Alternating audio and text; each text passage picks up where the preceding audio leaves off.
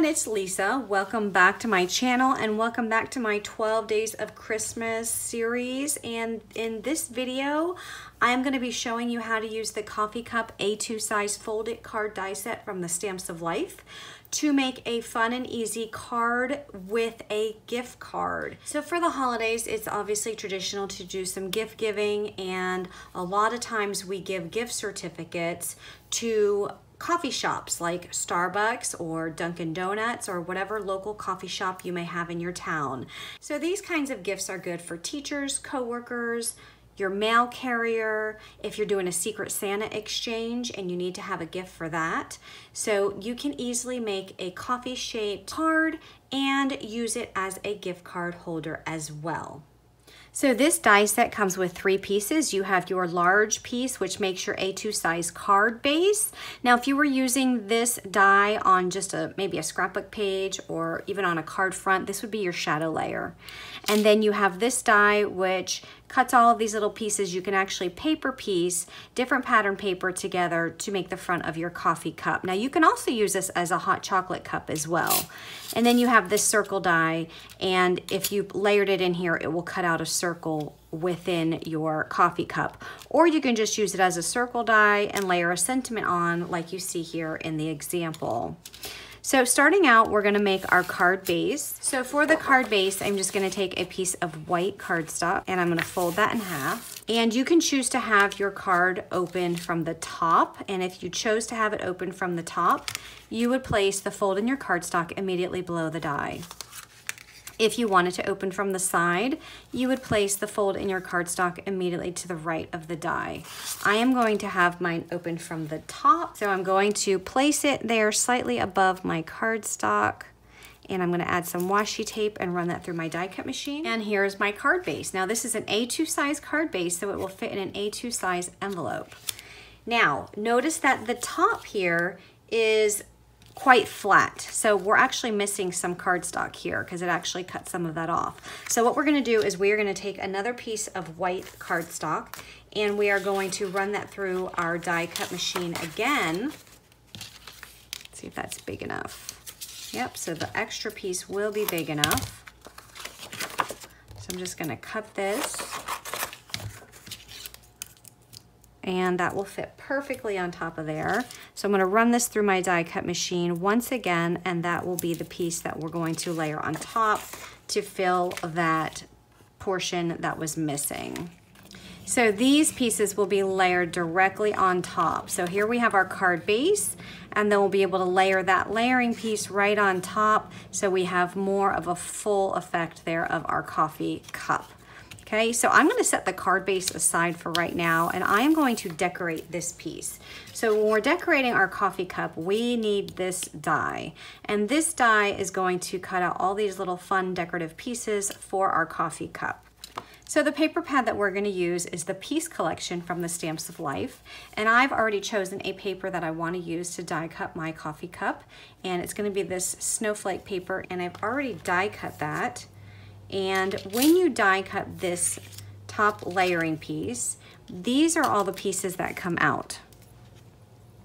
So you have all of these pieces. Now, I'm not gonna have my coffee mug to be all one piece of pattern paper. Now you could if you wanted to, but I want to decorate this a little bit more. So I am going to find some other papers to decorate within here, because all of these pieces are actually, there's cut lines in them which enable you to cut so that you can paper piece different papers together here to form a more decorative coffee mug. So for the center where you actually have your holder on your coffee mug, I am going to use this paper. So this is almost like a thick cardboard with some lines in it. And I picked this up at Michael's, and I thought that this would be perfect for the center of the coffee mug. So what I'm gonna do is, I don't need the top part cut in this paper, I just need the bottom portion. So in order to save paper, I'm just going to place my die, and I am gonna put some washi tape on here just to hold this in place. But you can see how I'm just placing my die where I need that cut. I don't need it up here, I just need it starting towards the bottom. So I'm gonna tape that down and run that through my die cut machine, but because this is a 12 by 12 sheet, I am going to need to cut some of this off and then run that through. So when that comes out of your die cut machine, I'm just going to snip away the piece that I want to use. And that piece is gonna go right there in the middle. So for the top of my lid, I'm going to die cut a piece of strawberry cardstock, just the top portion to save some cardstock. So I'm gonna run this through my die cut machine just like this. So now I'm going to snip away the pieces that I'm not gonna be using. So right now I'm going to go ahead and ink up some of my edges. So I'm gonna use my ocean ink from the Stamps of Life to ink up the edges here of my ocean cardstock. And I'm gonna go ahead and do the whole thing just because these other pieces that I'm not gonna use, I can actually save for another project. I'm gonna use the strawberry ink and just ink up the edges of this strawberry cardstock. So I'm gonna go ahead and apply this entire layer flat to my shadow layer of my coffee mug. I'm not gonna piece away any of these pieces. I'm just gonna lie it flat and then put these other pieces on top of it for added dimension. Now, when I add this piece to my shadow layer, I need to be able to leave room for a gift card. So I have a Starbucks gift card here and I wanna make sure that I'm able to squeeze that right inside of that piece. So what I'm gonna do is I'm just going to place that in there and I'm just gonna kind of feel and just so that I know that I don't wanna put any glue past those lines, okay?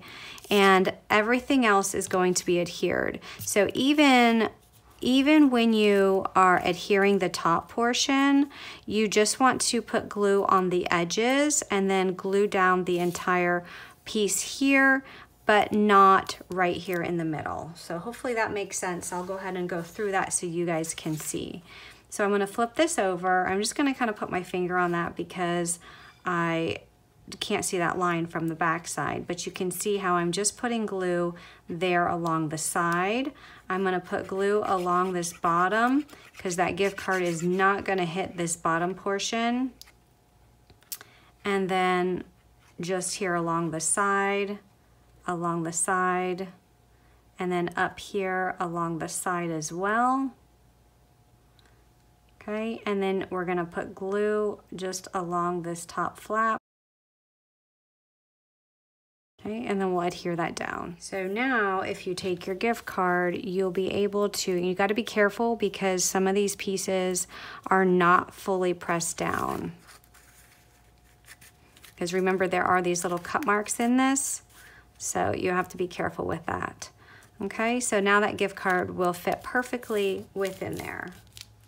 So for this top piece, now you could, if you wanted to, layer that whole thing on top, but because this line is so thin and trying to get it exactly right for this piece, it might be a little difficult to do because you might actually see some of that other piece in the background. So I'm not gonna use this entire piece. I think what I'm gonna do is just trim away some of this so that I can just leave this back part, and I'm just going to use this border piece. Now all these other pieces I can save. And I'm just going to ink up more of that. And I'm just gonna use that border piece right along there. And I can actually glue this entire piece down because this other piece is what's not glued fully, and that's what the gift card's gonna go behind. So I'm gonna go ahead and put glue along this entire border, and that just adds a nice accent. So I'm gonna use some ginger snap ink just to ink up this piece of cardstock. Again, just some added dimension. And then we will add that to our card. Now, if you wanted to use this piece, you can tuck that back in there, but we're gonna have this gift card here, so I want it to leave it off because that way it'll look like it's an open cup with the gift card inside. So using my Snowflake die, and this is a Snowflake die from the Stamps of Life October card kit. And you can use any snowflake die, or you can use a stamped image, or you can put a sentiment here, but I'm choosing not to put a sentiment. If you wanted to put a sentiment, you can always die cut your circle die that comes with this set and put a circle and stamp a sentiment in here, or if you wanted to put one of your, maybe a snowman stamp or something, you can put on top of that. But I'm just going for a simple look. I wanted to stick with the snowflake, so I die cut out of the strawberry cardstock and also out of some silver glitter paper. And I'm going to layer these snowflakes up. So this first one, I'm going to adhere flat to the coffee cup. So we're gonna lay that flat. And I did strategically place it so that the 2 points are going this way, so that when I layer on my silver snowflake, I can have a point in the middle. So it'll be like every other one will have the point. You have red, silver, so on and so forth. Now, the silver one, I'm not gonna adhere the whole thing. Instead, I'm just going to put glue right around the center, just like that. Because this will have some dimension to it, so I'm just gonna press that down. So then these ends will stick up, so you'll be able to see the dimension on there. And then I'm gonna take a red gem, and I'm going to just place that right there in the middle. Next, I die cut a small scalloped die out of some strawberry cardstock, and I'm just going to do some embossing on here. So I'm just prepping this with my powder tool. I am going to be using the Warm Wishes sentiment from the Hot Chocolate to Stamp set, and I'm going to stamp this out with my Versamark ink. And then I'm going to use some white embossing powder and sprinkle that on. And then I'm going to use my heat tool to melt that embossing powder. Next, I'm going to take this entire layer and I'm going to add some glue to the back, and I'm going to add it to the card base. So make sure that the bottom is even, because remember the top is not going to be even. It's going to be a little bit shorter. So just make sure that bottom is even and you'll be all set to go. And just press that down really well. Next, I'm going to take some twine and I am going to add this around this entire layer. And then I'm going to take my tag and I'm going to put it through the hole. Now, I did have to use my Crop-A-Dile just to make this hole a little bit bigger, because otherwise this thicker twine was not going to go through this small hole. Okay, so we're going to scoot that up and try and get this so that it's off to the right side. And then we're just going to tie this in a bow. And then we're just going to cut off these pieces that are fraying a little bit. And then the last thing that we're going to do is add our gift card. So we can take our gift card and we can just pop it right inside. Just be careful, because remember these pieces were not adhered fully, so you can see how it's peeking out here. So you have to be really gentle, otherwise you might tear your cardstock. And just try and get it down in those layers. Just like that. Isn't that adorable? I don't like the, what is this? This little sticker that's on there. So I think I'm gonna switch this and put that down inside just like that. And that's so cute. So you have your coffee cup with the gift card, and then you can write your message on the inside. And isn't that adorable? That would make for such a really cute gift for a coworker, a teacher, a friend, anybody in your life. So if you have any questions or comments, please let me know, and be sure to subscribe and turn on your bell notifications so that you don't miss out on the next video in my 12 Days of Christmas series. Have a great day, everyone, and thanks for watching. Bye-bye.